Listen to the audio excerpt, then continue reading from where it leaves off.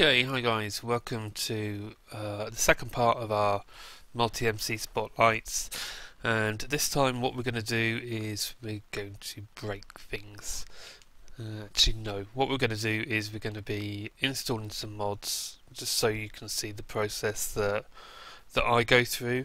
There are various different ways that you can install your mods or resolve any ID conflicts and things that you may come across. But this is tends to be the way that I do it, so take that as you will. You may find better results doing it a different way. Okay, now what I've done is I've added in some mods into our central mods folder, and I've not put too many in there. But what I've done is I've put in like the big mods, the ones that people are likely to want, and hopefully we will get some ID conflicts so that you can see how I resolve them. Right, so the first thing we're going to do is we're going to make a new instance, and we're going to call this our modded. It's going to be using 1.4.5. So let's run that first of all. This is where I need to remember my password again. There we go. So while that's running, we'll have a look at what we've got.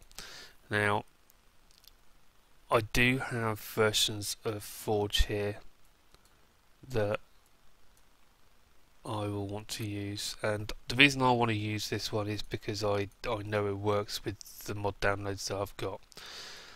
So there we go. There's our clean 145, nothing in it as it is. Right, we'll quit that. So now if we were to view the folder here, just to show you guys that I'm not cheating, we have no configs at all. Just no configs, no mods. Well, there is a mods folder, nothing in there though, completely clean.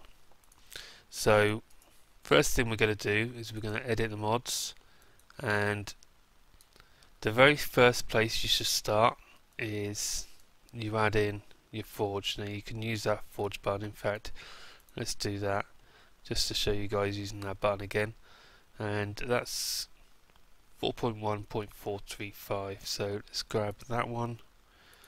Thank you. That's going to download, give us our Forge in there. Now the next thing that you want to do as well, that is you want to add in NEI. Now NEI is very important. So to do that, we add in code chicken core and not enough items into the core mods folder. So we have Forge in the jar and those two in the core folder. Now what we can also do while we're here, just to show you where Optifine goes, I have an old version of Optifine in there, like so. That goes again in the jar. So we've got Forge and Optifine in the jar, and Code Chicken Core and NEI in core mods. Now let's rebuild that instance just to apply the changes that we made to the jar mods, and we'll launch that, and hopefully we're not going to get any problems. Actually, let me save me making any mistakes on stream, or not on stream, in the recording. We'll get that to save our stuff. Now you can see the console spam here, and that is loaded up fine. We can see we've got 5 mods loaded. We have Optifine, we've got Forge 435, and we've also got Code Chicken Core and NEI. So if we go into a world, any old world, we should find that we can use NEI in game, and that is going to be very important. And yeah, it's telling me there's a new version of Optifine, but there we go. So we've got our NEI available, and that's going to be very, very important soon. Okay, the next bit, the next stage we're going to look at is probably where some people are going to go, why you do it like that? And that's because rather than add one mod at a time, what I'm going to do is I'm going to select all of these mods that we'd like to add on the left hand side here. There you go. We're going to grab all of them and we're just going to drop them into the mods folder like so. Now this should crash when we load this, and that's exactly what we want. Well, it would be nice if it loaded up straight away, but I'm pretty sure this is going to crash, and when it does crash we'll show you how we resolve it. It may well be that these mods are now going to work fine, and it kind of looks like they are. There you go, they've worked fine. Forge is actually doing a very good job at resolving conflicts. So there we go. Let's create a new world. I was really quite hoping that we were going to get some ID conflicts. We might actually have some item ID conflicts. There we go, we've got some new version of forestry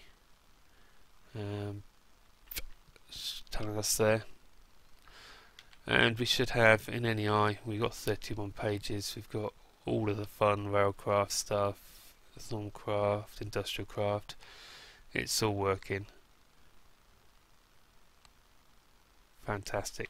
Now what we do need to check as part of that process, if we go to the view folder, now unfortunately we didn't get any conflicts, so if we have a look at this, this is the log file, the Forge mod loader client 0 log. Now if we have any item ID conflicts, they would show up in here, and we haven't actually got any, which is fantastic. So what I'm going to do is I'm just going to find a mod quickly that I know has problems. Let's see if we can find one that I know is going to cause us at least an ID conflict. So let's get the edit mods going, and I think, let's have a look. One of the instances that I'm using at the moment, we should have a pet bat. Always gives me an item conflict. Portal gun might do.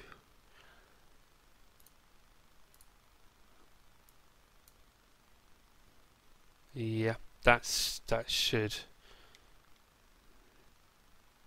give us a conflict. Fingers crossed that's going to give us a conflict, because it's a bit pointless me doing this if we're not going to get any conflicts. So let's have a look, shall we?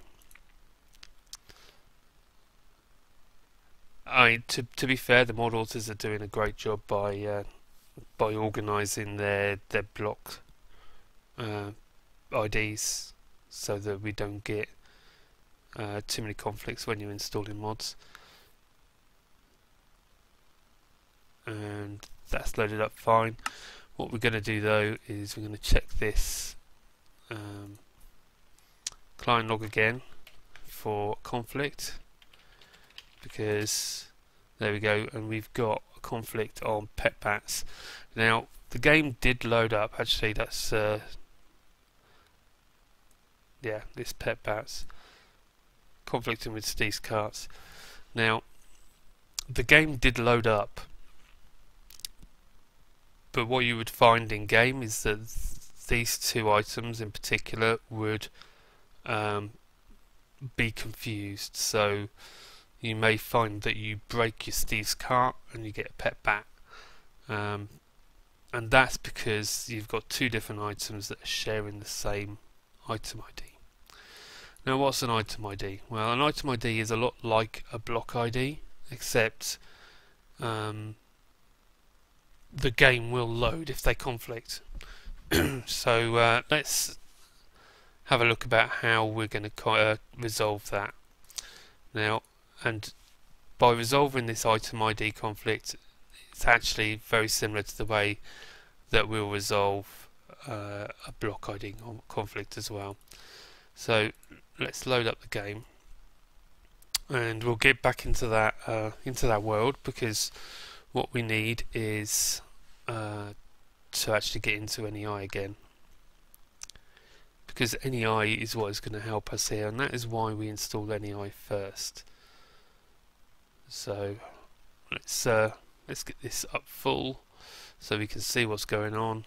Jump into our new world, and I have a feeling the sound is going to be extremely loud here, so let's just get the sound down, the music off. There we go. And what we'll do is we'll go into options on NEI and block item ID settings, and we want to dump the block IDs, we want to dump the item IDs as well, and we want to dump the unused item IDs as well as the unused block IDs, and then we want to dump the ID map now. And when we hit this button, you'll see there it said it's dumped the ID map, and it gives you the file name. So let's quit out of here, and inside our folder now we should find this ID map dump.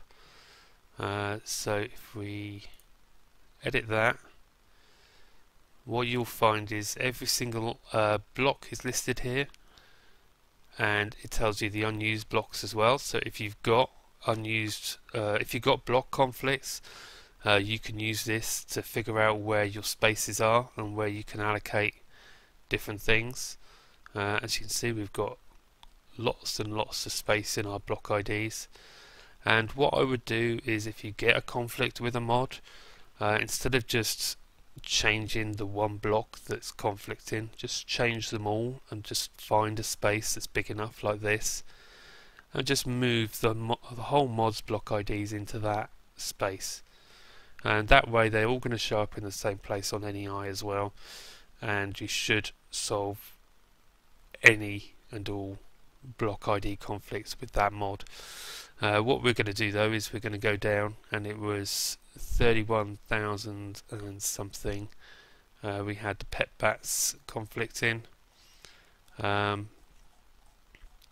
So actually what we should do first of all, we should go and have a look in our configs, and it's pet bats that's causing us a problem.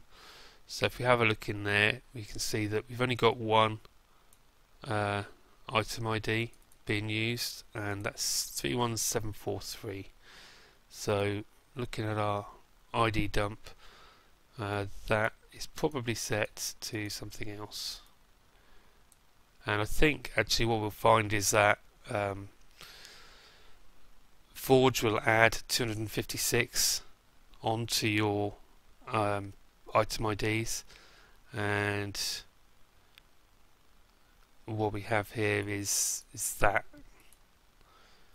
256. There it is there. So that is getting in the way of one of the Steve's Carts ones. So we can resolve that by just reducing it by, we could reduce it by 3, or we could just say we've got all this space here, let's find a space further up that's not going to cause a problem. So if we wanted to make it 31512, we would actually set in the config to 31256, because there is an offset.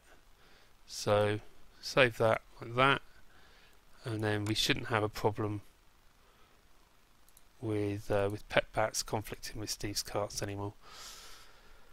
Unfortunately, we don't get any crashes, but really, when people tell you, and they quite often will, that modding Minecraft is really easy now.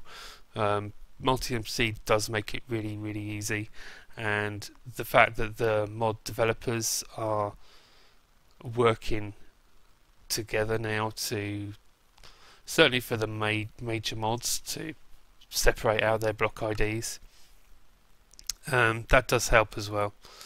Okay, so we loaded up the game again there. Let's bring up our client log and search for conflict again, and as you can see, we've got rid of the conflict. So we're no longer going to have problems with Pet Bats and Steve's carts interacting together, and it's quite important to check this client log once you've installed, because those item ID conflicts can quite often just fly under the radar, because Minecraft does work even though you have item conflicts. The block conflicts are a little bit more obvious and they're a little bit more in your face. They will crash Minecraft, which unfortunately we didn't manage to get. I really should have found some mods that were going to do that, and I thought I had found some, but unfortunately not. But that is how you would resolve an ID conflict, and as I said before, it does work the same way. So if your blocks are conflicting, you would go the same way. The difference with a block ID conflict is you would actually have to remove the mod that you're gonna fix until you get no crashes. Then you can get into NEI, do your item dump, find a space for it, and then change the config, and you would change all the item IDs in one go. So there we go, guys. I hope you found that useful. It's not really something that is that difficult to do once you've done it a few times, so with any luck this will put you well on your way to modding your own games now. Very, very worthwhile doing, because you can keep up to date with all the different updates that the mod authors make, and they do update very, very frequently. So have fun with MultiMC, and hopefully you'll be a bit more confident self-modding if you were struggling before. So thanks for watching, and see you next time.